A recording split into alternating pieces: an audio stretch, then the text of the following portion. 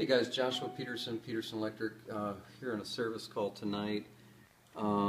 This is a wire cap from a range. I did a study on these wire caps. Most wire caps without the deox, of course, in them, they're only a 20 degrees Celsius rating. And this was on the red phase of the electrical wall oven right here. This home is really fairly new. And that wasn't even aluminum to copper, that was aluminum to aluminum. So what I suggest that you do is down here you can see them. These are a rubber lug.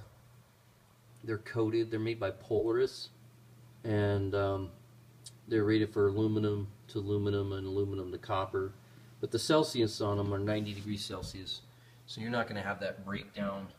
And when you're cooking a turkey like it happened to them at Thanksgiving, you know that oven's running continuous duty for quite a few hours, especially put it in self-clean. And if you have both of them going at the same time, they're probably, my guess is a 6 kW rating of 6,000 watts, but if they're both running, I mean, you're really heating up those wire caps down there, and that's your weakest link between there and the breaker.